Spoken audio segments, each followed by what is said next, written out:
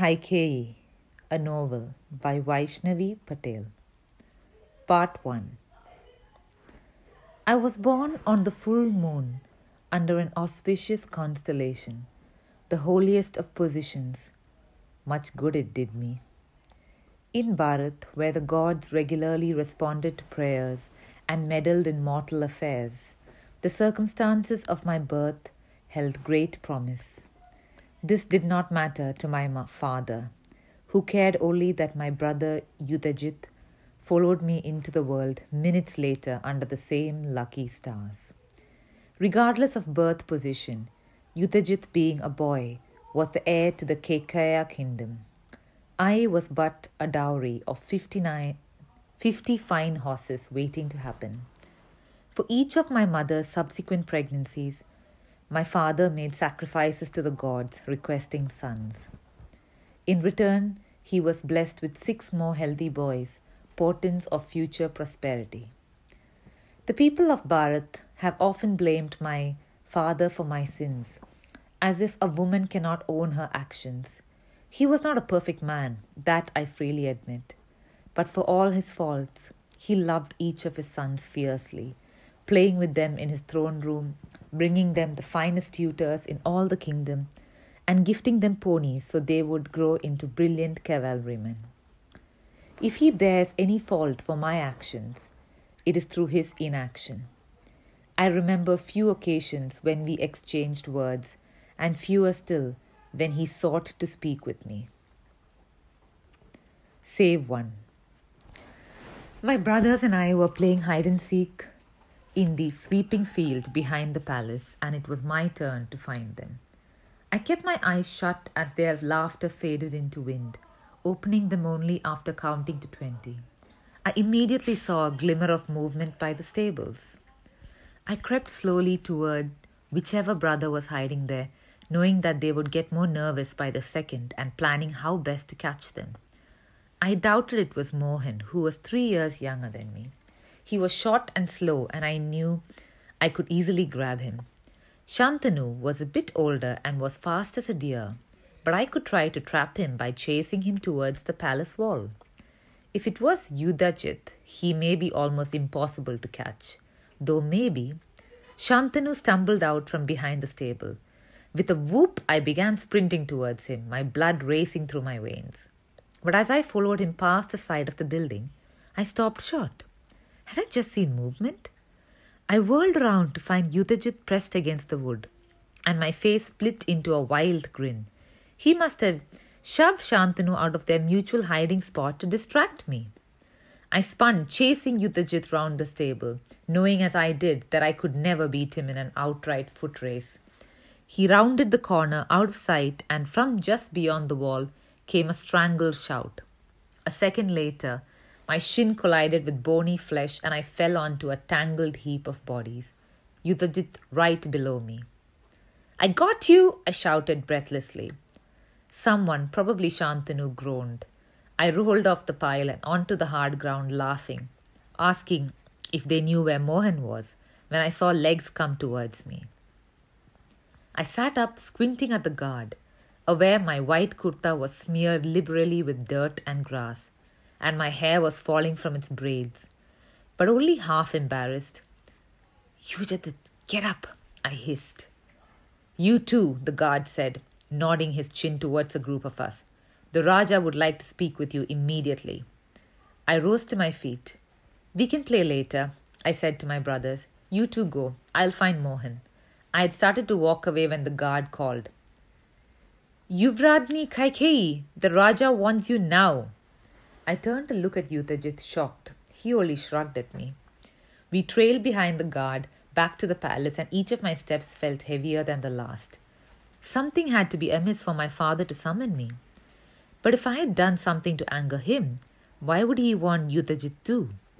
As we approached the throne room, I dragged my feet against the stone, letting the guard and Yudhajit get farther and farther ahead.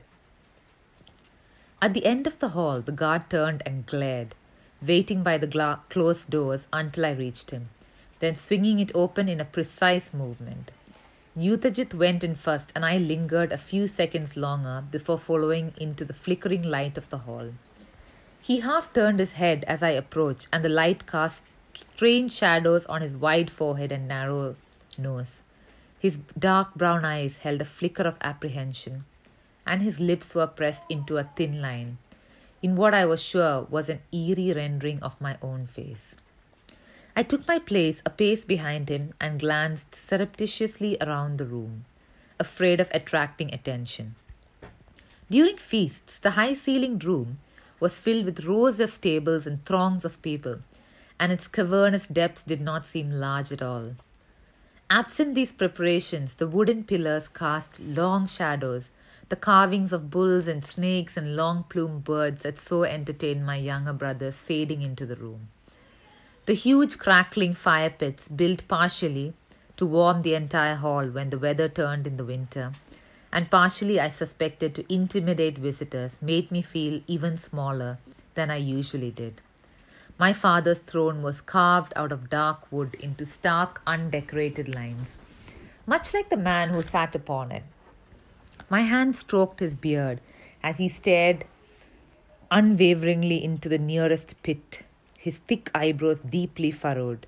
Despite the warmth of the flames, goose flesh crawled up my skin, and I tried not to shiver. After several minutes, Yuthajit, with all the patience of a 12-year-old boy, blurted out, "Why did you call us here if you wanted to sit there and say nothing?" Raja Ashwapati looked up at him as if he had not realized we were there. He did not spare so much as a glance for me, hidden behind my brother. "Your mother," he began. I glanced around the room looking for her, but she was nowhere to be found. She would not have added much warmth to the room, but she was rarely cold the way father was. Father opened his mouth, closed it, opened it again, then said, "Your mother had to leave. She will not return." At that, Yuthajit laughed, and I winced. I wished we had learned this news from the guards, without father present, so I could tell him it was not a prank. Had he not seen how distant our parents were towards each other, how quick to snap they were, how the edges of their relationship were fraying? But my brother, the brilliant heir, said, "We are too old for you to joke with us this way, father. Mother is Radni. A queen wouldn't just leave." "Kaikeyi is no longer Radni," father said, and his eyes sought me out for the first time. "Why? What?" Yuthajit's shoulders drooped. "Who will—" He trailed off, apparently unable to describe what our mother actually did. Our father sighed. "As the Yuvradni, Kaikeyi will slowly assume some of the duties of the queenship until you are old enough to wed." I bit down on my tongue. The metallic taste of blood filled my mouth, and I swallowed before it could stain my teeth. I had no idea how to take on any of my mother's responsibilities, nor did I have any desire to. Yuthajit took my hand and squeezed it. "Surely mother will come back," he said. "She would not just leave us like that." The Raja shook his head. "She told me she would never return. Kaikeyi is no longer welcome here." And just like that, we were dismissed. In the hall, Yuthajit tried to speak to me, but I brushed him aside and raced back to my room, slamming the door behind me and falling to my knees. I knew what I needed to do. "Please," I prayed to the god, those who watched over the land of Bharat, "please help me." I invoked Chandra, the god of the moon, Nasatya, the god of twins, and Kubera, the god of the north. Please bring my mother back. Please grant me the knowledge I need in her absence. There was no reply. The gods always answered the prayers of princesses, my tutors liked to tell me, for princesses were the most devout and holiest of all. But whether it be for rains or sunshine, for strength or knowledge, for new toys or clothes, they had never answered a single prayer of mine. Yuthajit, it seemed, had stolen all the good fortune of our birth for himself, leaving me bereft of any assistance at all. But now surely they would answer. They would understand that a girl needed her mother. Who else would show me how to make my way through this world? Without her, I was alone. Kaikeyi did not act towards her children the way other noble women at court did. She never kissed my scrapes or helped me when I cried after fighting with Yuthajit, never cuddled me before I went to bed at night. Instead, she taught me how to read, drawing the characters in a pan of sand and repeating them with me 10 times, and 10 more times until I knew them by heart. And even then, she did not praise me, but she gave me scrolls and listened as I picked out stories. My favorite was A Churning of the Ocean, that wondrous tale of the gods and the asuras together churning the ocean of milk, seeking in its depth the nectar of immortality. The nectar must have been unimaginably delicious for them to form such an alliance. I could understand, for I loved sweets too. As they churned, they split between them the spoils that emerged from the ocean. A tree twisted like the claws of a tiger, with sharp red flowers that could draw blood and grant boons. Wise and powerful goddesses, including Lakshmi, seated on a pale pink lotus, her hair dripping gold. Even the moon itself, a luminescent pearl caught among the waves, and at last they found the treasure they sought. But the gods did not wish to share the nectar with the asuras, for this demonic race had long terrorized the earth and heavens with their lust for power. They were the only beings with the power to rival the gods, and the two were often at war. And so the great Vishnu tricked the asuras out of the share they had been promised. But how could the gods lie when they are good? I asked my mother, puzzled. The gods do what they must, she said, but she gave me a smile and I felt clever. When I had finished the legends, she took me alone through the maze of palace corridors and through a polished door of teak set into the floor, with a great glinting silver handle. Together we descended into the library cellar, filled floor to ceiling with precious texts and dusty scrolls. And this felt like the greatest compliment of all. It was because of her I loved reading, consuming even the dullest treatise in my quest to learn all I could. I had often doubted whether she even liked me, her only daughter, but now my heart clenched oddly at the thought of losing her presence. I felt as though I could not breathe deeply enough. I did not cry. I continued to beseech the gods, even as the chamber grew dark around me, my knees stiff and aching from my seated position on the floor. Finally, Mantra came to comb my hair and put me to bed. I was relieved to see her. At least I would not lose her too. "Would you like to hear a story?" she asked, smiling at me in the mirror. "I have a new one for you." I shook my head, crossing my arms. Normally I would beg her for songs or tales, and she would comply until my eyes grew heavy and images of splendid feats danced beneath my eyelids. But tonight I said nothing at all. "Kaikeyi, I know you must be upset, but..." I slipped out of my chair, my hair half braided, and flung myself onto the bed. Mantra could not bring my mother back. She did not understand how this felt. I had been relieved to see her, but now all I wanted was to be left alone until I could go find Yuthajit. I could not take her sympathy, and I hoped if I was rude to her, she might leave. But Mantra simply stood and came to sit at my bedside. I turned away from her, and still she only clucked her tongue, one hand rubbing gentle circles into my back. "All will be well," she said, before bending down to press a kiss on the back of my head. My eyes filled with tears, so I clenched them shut, refusing to turn my head. Eventually she rose and blew out the candle, closing the door very quietly behind her. Seconds passed into minutes and continued to lie there, waiting until the quiet of the night had fully descended and I could safely leave. Finally, breathlessly, I opened my door, slowly, and checked both ways, then padded down the hallway on bare feet. There were no torches, and the dark grey stone turned nearly black at this hour, the moonlight barely filtering in through the few windows lining the corridor. The low ceiling seemed to bear down on me with every step, but I was intent on my task. "Kaikeyi?" My heart stopped for one agonizing moment. I pressed myself against the wall as it restarted at double speed. It was only my brother, whom I had ventured to find in the first place. "Yuthajit?" He was a few steps away, clad in a crisp white cotton sleep clothes that had clearly not been slept in. His eyes shone brightly in the darkness. He too must have been waiting for the still hour to leave his room. "What are you doing up?" he asked. "What are you doing up?" I retorted, not wanting to admit that I had been coming to get him. He made a face. "I asked you first." I shrugged and started walking away, trying to feign indifference. The court had taught me patience, but it had taught Yuthajit impulsivity. Only one of us knew how to hold their tongue. I couldn't sleep. I miss Mother. She did not even say goodbye to us. I don't understand. His voice twisted and broke, and I found myself fighting back tears as well. Unwilling to face my own grief, I kept walking, and he easily caught up to me, filling the space by my side, as he always did. We slipped like ghosts through the hallways, not wanting to return to bed just yet.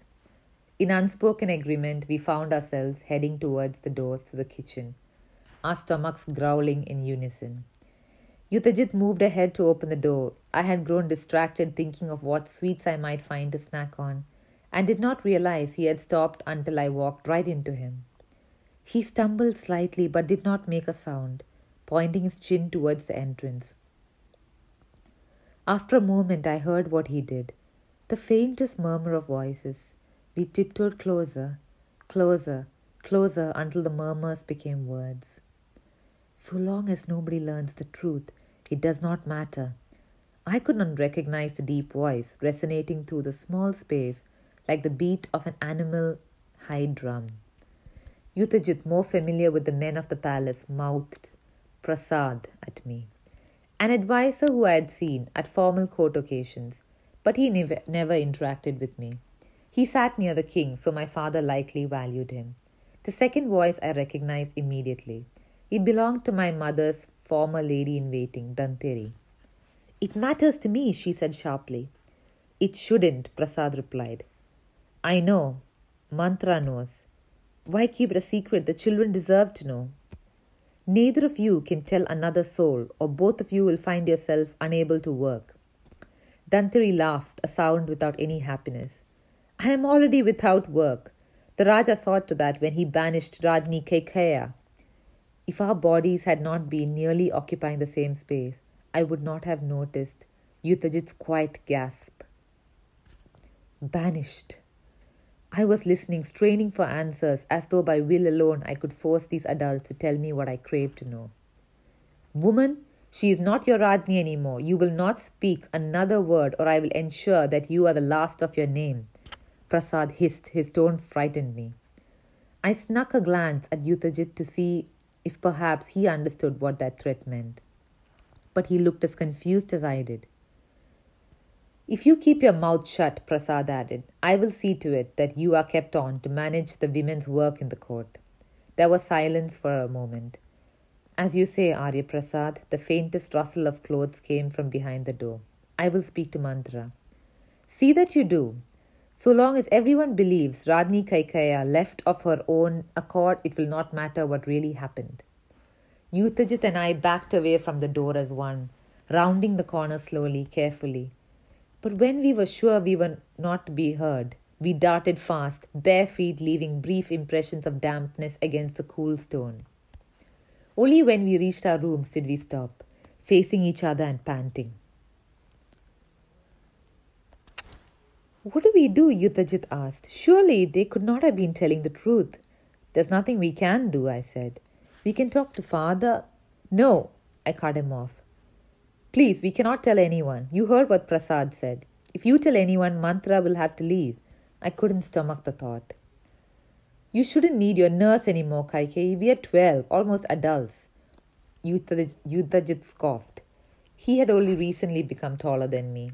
I hated his new height and the way he could look down upon me now, but I hated even more that he was right. Still, I will not give up Mantra. "Please?" I asked. He held my gaze for a moment, then sighed and nodded. "Perhaps we can pray to the gods to change father's mind," he said. I shook my head at him. The gods cannot force someone to change their mind. You know how father is. He has made this decision and it will be final. Yuthajit's shoulders slumped. I suppose. We stood there together in silence for several moments more, until I yawned, the energy that had pushed me out of bed and through the halls finally draining out of me. Yuthajit caught my yawn and we both grinned at each other. Even so, when I went back into my room and climbed into bed, sleep evaded me. I stared up at the ceiling, wondering what gods my family might have displeased to have such misfortune.